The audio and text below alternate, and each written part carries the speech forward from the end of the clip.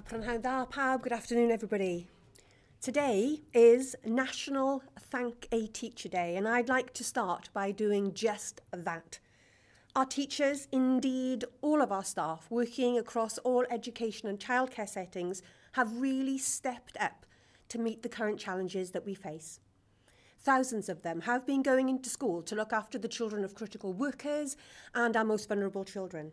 And many more of them have been supporting students to continue their learning remotely and helping parents to do that as well. In fact, a survey by Parentkind found that 84% of Welsh parents were satisfied with the support that they had recently received from their schools. And other professionals right across the nation, well, they've been coming forward with ideas for what we do next and ensuring that they can get back to doing what they do best when it is safe to do so. So a massive, diolch yn fawr, massive thank you from me. Now, last Friday, I published our decision framework for the next phase of education and childcare. I did this to be as open as possible on what issues that we're considering and how we will come to decisions on these critical matters. As I said last week, I will make the decisions on how and when more pupils in Wales will return to school. And I will only do that when I am assured it is the right time and it is the right thing to do. But let us be clear, we are facing huge challenges across the whole of our education sector due to the coronavirus outbreak. So this afternoon, we are publishing our resilience plan for post-16 education. The plan sets out how we will work with our colleges, universities and training providers to overcome the challenges that we currently face. Since education providers in Wales closed to face-to-face learning on March the 20th, colleges and universities have moved to delivering online lectures, tutorials and reviews, as well as ensuring that they continue to support our most vulnerable learners. This afternoon's plan is divided into 3 phases. The current rescue phase is very much focused on ensuring education providers have immediate security of funding and arrangements for learning are in place for the rest of this academic year. The review phase of the plan looks for potential changes that will need to be in place this autumn. And the renew phase will put arrangements in place for the remainder of the academic year 2020-2021. Importantly, the plan also identifies learners for whom the coronavirus is likely to cause the most disruption, including year 11 and year 13, and a raft of vocational learners who need to access colleges or workplaces to complete their courses. I'm also very pleased to announce today £1.3 million of capital funding as part of our Ser Cymru programme. This money will be used to pump prime and support research that could contribute to or boost the advancement of research related to COVID-19. This could cover areas such as virology and immunology, as well as behavioural science and the wider impact of the pandemic. Our colleges, universities and training providers are critical to our national response to coronavirus, but they will also be critical to the rebuilding of our economy and to continuing to play an essential role in their host communities. Now, before I take questions from our colleagues, the journalists, if any parent has further questions they'd like to ask me today, I will be available to answer between 5 and 6 p.m. this evening, live on Facebook and Twitter. So just use the hashtag AskKirsty. And I'll now turn to questions. And first today we have Bethan Lewis from BBC Wales. Good afternoon, Bethan. Good afternoon, Minister. When it comes to reopening schools, in England, we've seen some unions, some councils opposing the UK government's approach. If you decide to reopen schools before the summer break, are you confident that you will have the backing of teaching unions in doing that? Or is there potential for the sort of conflict and tensions we've seen in England? Well, Bethan, we are working very closely with all key stakeholders as we make the next decisions around what happens next for education in Wales. You'll be aware in the framework document that we published last week, we have a middle tier group where our local authorities are represented. the professional body that represents the views of directors of education are meeting with colleagues in Welsh Government on a regular basis. I myself meet with the leader of the WLGA and the lead for education of the WLGA on a weekly basis, and indeed on Friday I will be meeting with a larger group of political education portfolio holders. So we're working very closely together. The unions are also closely attuned to the work that we are doing. And what's crucial to me as we think about how we can find and develop the evidence and the confidence and the control that we will need over the disease before we make next steps, that working together, that's a crucial part of building confidence. Thank you. The plan that you've published today for post-16, it mentions the fact that about a quarter of learners aren't engaging with the remote learning up to the benchmark that FE colleges have set. That's an issue for schools as well. What information do you have on the number of children that just aren't engaging in the remote learning going on at the moment? And if this is going to be, an element of education in the medium to longer term, how are you going to make sure that every child has access to that education? Well, you're right. Continuity of learning, whether that be pre or post-16, is really important. And we need to work with providers to ensure that any barriers to students and children participating in learning are removed. That's why we've already announced a multi-million-pound package of support to tackle the issue of digital exclusion, ensuring that children at home who currently do not have a device to engage in digital learning have a device, and also trying to tackle some of the issues around connectivity by supplying MiFi devices to children who don't have internet access at home. We are working with the FE sector to look to develop similar proposals for those in FE. And as we go forward, just this week, we published an expectations document about how we expect schools to be engaging with parents to support the continuity of learning. And we will be developing a raft of ways in which we can get assurance from that. Estin also have already begun to publish case studies in how particular parts of the sector are responding to the challenges we face, and they will continue to do that as we develop good practice, because I think you're absolutely right, Bethan. As we move forward, we will continue to see a blend of traditional classroom approaches when we can get more children back to school, but digital learning is going to be an important part of what we continue to do. And we're starting from a very good base in Wales because of our investment in the Hub platform. And every week we see hundreds of thousands of children log on to that platform. Next, we're going to move to, I believe, Adrian Masters at ITV Wales. Good afternoon, Adrian. Good afternoon, Minister. Could I pick up on Bethan's first question? And you said that, effectively you said that relations between your government and the teaching unions here in Wales is certainly better than the reports of the relationship in England. Does that better working relationship mean that a return to schools is more likely to happen at a sooner date here in Wales than it would elsewhere? And given that you've said that there will be 3 weeks' notice, which would take us now to the middle of June, I think, can you, if not tell us when schools will begin to reopen, at least can you tell us when that you might tell us the date, if you see what I mean? I think I see what you mean, Adrian. First of all, I didn't say that we have a better relationship with England. It's not for me to comment on the relationship that unions have with Gavin Williamson in England. What I'm describing is a very positive relationship that we have with our unions representing the entirety of the education workforce here in Wales. And we work very closely with them because, of course, when we make a decision to go back into schools or to allow more children to go back to schools, the members of those unions will be the people that have to operationalise that decision. And therefore, we need to build confidence amongst parents, but also confidence about the workforce that it is safe to go back.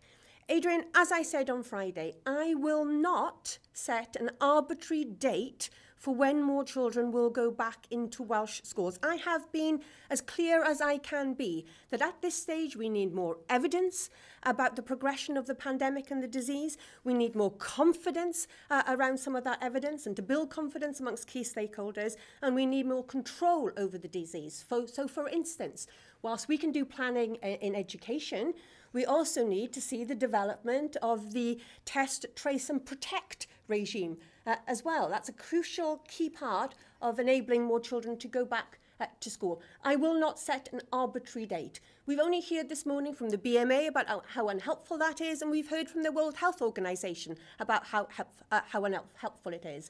But let me be clear. When a decision is made to have more of our children return to school, you will hear that directly from me. Second question, Adrian. If I could pick up on something in your resilience document, you talk about a potential serious financial hit for colleges and universities. And in particular, that's because of a lack of international students or a possible lack of international students. The Russell Group today has called for, amongst other actions, visa waivers to be introduced in order to help out. With universities and colleges facing financial hit that could even lead to bankruptcy, what more can you say about what your government is doing to try to cushion the blow and help them through? Well, you're right to say that we are concerned about the potential impact of COVID-19 on our ability to recruit international students to universities in Wales, and to ensure that those students from overseas that have already started courses will come back to complete. The issue of visas is an important one. I would agree with the Russell Group. That is not a devolved matter, and we continue to make representations to colleagues in the Westminster government for whom they do have control over visas, to ensure that there are no barriers in place that would stop the recruitment of international students. Here in Wales, we're working very closely with the Higher Education Funding Council, as well as Universities Wales and our Vice-Chancellors. We've taken some immediate steps to respond to the immediate financial pressures that the HE sector is facing, and we continue to work with the Funding Council to identify what we can do next to support the HE sector going forward, and what we can do to ensure that hopefully at the start of the next academic year, our universities will be in a great place to be able to continue to offer what they do, which is a great student and educational experience. Could any of them go bankrupt? Well, at this stage, I have not received any information from the Higher Education Funding Council that any of our institutions are facing immediate crisis, but it's absolutely correct to say that the sector is facing some significant challenges, as is every single part of the economy and of the public sector. And universities are no exception to that. And that's why we're working really, really closely with them to identify what support is needed, when it's needed, and how that can be delivered equitably to protect, as I said, the high quality institutions that we have here in Wales. We're now going to move on to Will Hayward at Wales Online. Thank you very much. If a young person was planning to start or already had started an apprenticeship, but their employer has closed and doesn't know when they're going to reopen, can you just explain to them what exactly they should do? Well, this is a particular challenge, and that's why we will need to work with both employers and the FE sector to look at ways in which we can continue to support that young person in their training journeys. So for some, it might be returning to a full-time education course whilst their employer is not able to provide the work element of that placement. But we're working very closely with our work-based learning providers, employers and our FE colleges so we can respond appropriately to each individual student's requirements at this time. Thank you. And if I was a Year 11 student starting college in the autumn or a university student starting in September, can you tell me exactly how my experience is going to be different to previous years? And how many students do you anticipate deferring their university entries this year? And how much money could that cost our institutions? Well, I wish I was in a position to be able to say exactly what that experience is going to look like. I don't think there is anybody that is able to look that far ahead to September to say exactly what it's going to look like. What's really important is that we continue at this stage to provide ongoing advice to Year 11 students about options that will be available to them, and to Year 13 students who are looking to go on to universities. We're working across those sectors to try and ensure that what is available is high quality and clearly is safe to do so, so that people have confidence in being able to make those choices. I am particularly concerned that we give a really good experience to Year 11 students for whom this has been a really challenging time. So we are working, for instance, with Careers Wales to make sure that we have an enhanced offer on Results Day to be able to help students make really good choices. And over the next week, Careers Wales will be holding an online question and answer session for parents who are also looking for advice at this time. Sorry, should they be expecting to do most of their work remotely and via video? I suspect we're going to be looking at a situation of blended learning. We've already seen some institutions talk about moving lectures online, but actually continuing to do small group work and tutorials on a face-to-face basis. As I said, we have included in our planning work both representatives of the FE sector and representatives of universities so that we can work together to ensure that what we are able to offer in the new academic year is safe and secure, but it is also high quality. But I think it's absolutely right to say that we will be continuing to look at a blended approach to learning as we move forward. We're now going to go to Mark Hutchins at 5 Live. Thank you, Minister. Sorry, jumped up the order there. Good afternoon.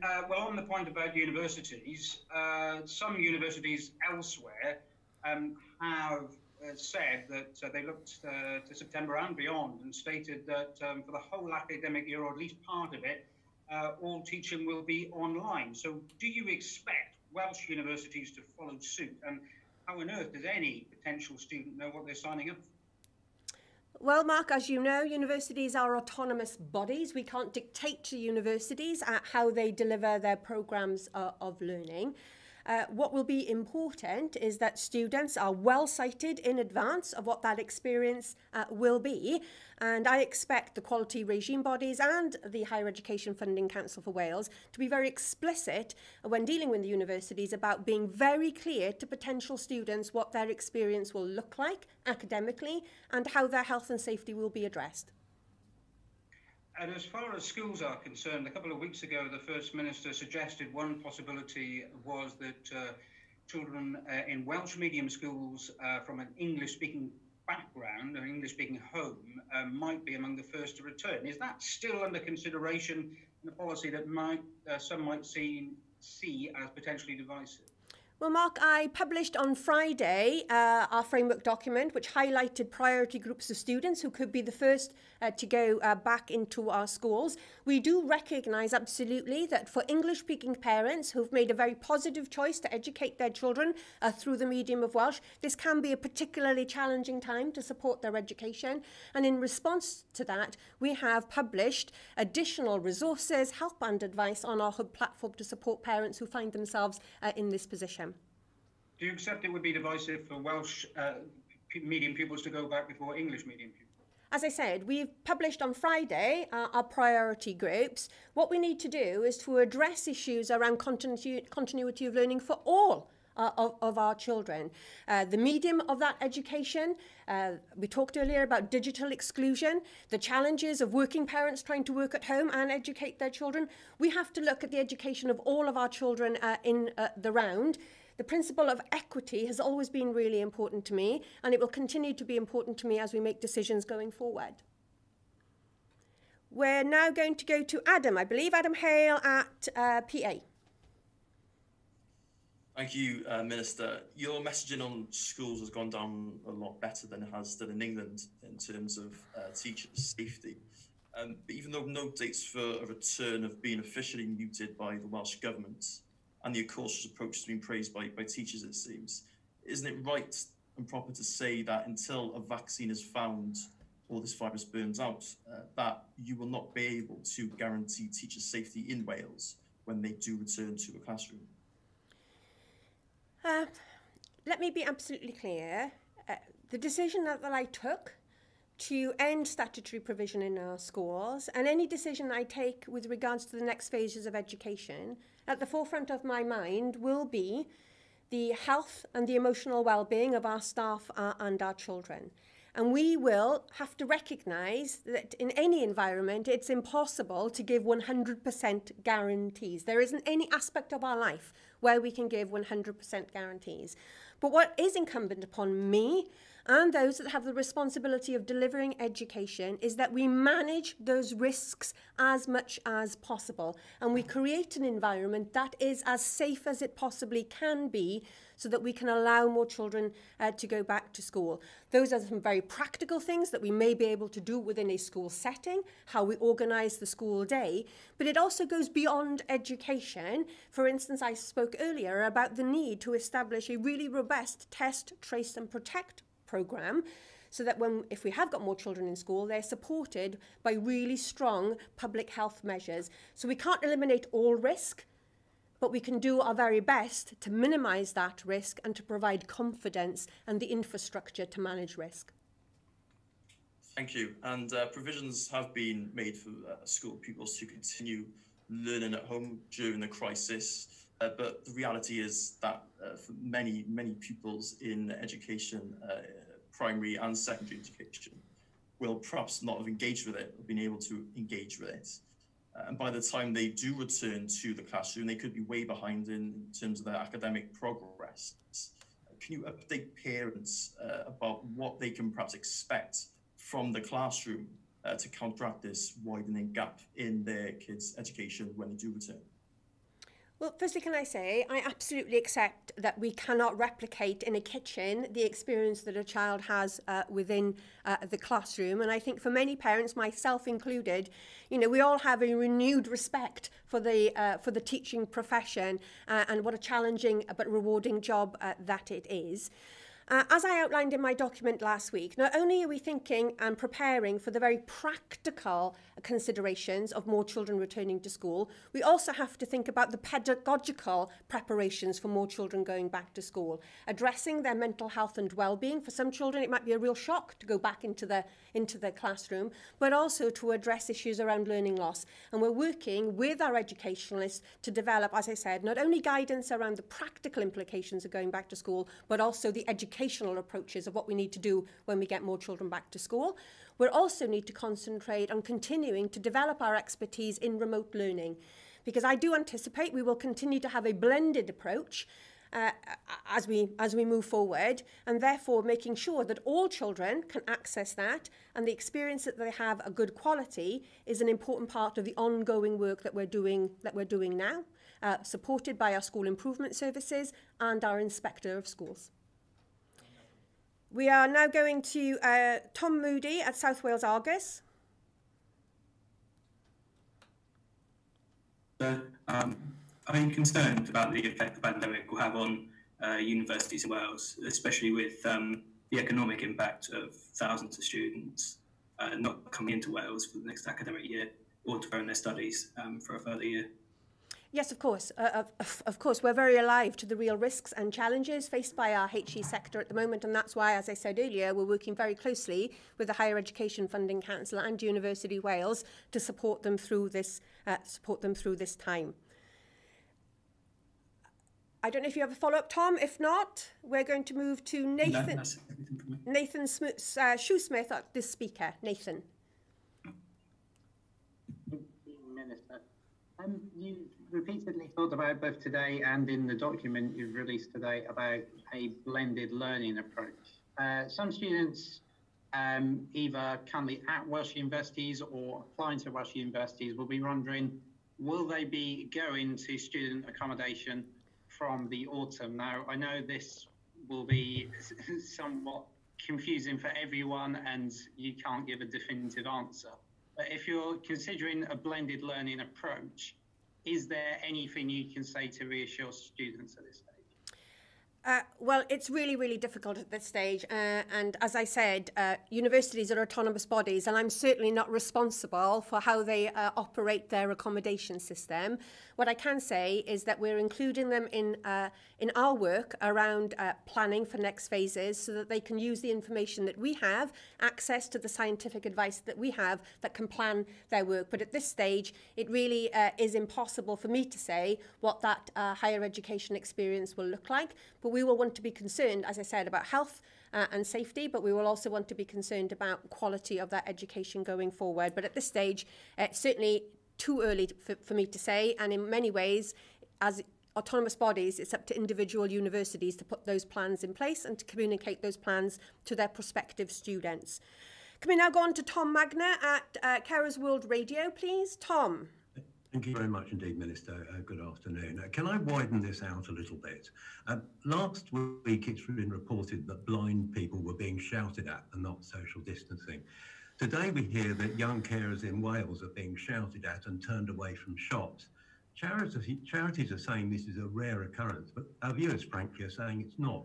What's going wrong in your view? Well, I was shocked to hear stories today about a young carer who was doing the food shopping for her mum, who I believe has epilepsy, who had been turned away. Tom, this week is Mental Health Awareness Week, and the theme for the week is kindness. And I think as we all struggle to get to grips with what our new lives look like, we could always do with remembering to be a little bit kind and not to make assumptions. If you see that child in the shop, if you see a person with a disability who you perceive is not following the rules, there may be a very good reason. So I would urge everybody in Wales, please, at this time, be kind. And finally, we move to Dan Moffat at Atrium News. Thank you, Minister. Firstly, we know that all universities in Wales are expecting a lower number of new students in September. But how are schools in Wales advising students heading for university? Are they telling their students to accept offers and see what the situation is in September, or are they advising them to maybe take a year out and return when conditions and teaching are likely to be safer and at a higher quality? Well, Dan, I think this is really a situation where each individual student and their family will have to make decisions for themselves, having consulted with the university that they want to go to. What's really important to me is that we're seeing a shift of resources in Careers Wales. Traditionally on Results Day, Careers Wales has focused on GCSE Results Day. We're actually increasing the resource and increasing the help available for our Year 13s on Results Day so that they can have some professional, impartial advice. And for Year 13s thinking of going to university, then there are additional resources on Hub to keep them learning at this time and to give them experiences about preparation for university. But it really is for each student and family to make those decisions. We have one more from Dan at Global, I understand. Dan. Thank you, Education Minister, better late than never. Can I start by asking about children who live near the Welsh and England border? Perhaps they go to school in one country and live in another. Which government advice should they be following? The one where they live or the one where they go to school? Well, I'm aware that we do have residents of Wales whose children access education in England. You'll be familiar with the regulations in Wales that provide exceptions for travel, excuses, reasons which are legitimate for travelling and leaving your home. And I would recognise that travelling to a place of education would be a reasonable excuse to leave your home. But ultimately, it is for each parent to decide if they want their child to return to school. But travelling to school would be covered by the exceptions to the stay-at-home rules. Thank you. And if I could just ask one further question. You've been adamant again today that you won't reopen schools until it's safe to do so. And of course, until the element of risk is low. But perhaps in schools, the element of risk is going to be higher than in other workplaces. Can you guarantee that all teachers will have PPE to make sure that themselves, as well as their families and pupils' families, of course, are all safe? We will be setting out in our operational guidance requirements around PPE, and we will be working with our local authorities to ensure that that guidance is implemented when more students go back to school. Tom, I've been told that I can have one final question from Tom. I'm so sorry, Tom, if we've rushed you. Very sorry. Yeah, I was hoping for a short breath to get my second question in, but alas, no. But thank you very much indeed for taking the second. And it was following up on what you were saying about people being kind. Sensible people will be listening to you and will listen to what you've had to say. How do you get through to thoughtless people in communicating the government's messages? Gosh, my goodness me. If I had an answer to thoughtlessness, I wouldn't just be the Education Minister, would I? We are very clear as a government that where at all possible, people should stay at home. But we recognise that everybody is trying their very best to respond to the circumstances they're in. And as I said earlier, you know, we need to be kind to one another, not to jump to conclusions about what another person is doing, and just to think and be a bit thoughtful and to ask the question, if your immediate response is to criticise, to stop and think, what would I do if I found myself in a situation? And we will, as a government, continue to reiterate these messages of being mindful that perhaps some people's lives are different to yours and therefore they need to do slightly different things within the confines of the rules that, of course, apply to each and every one of us. Thank you very much, Tom, and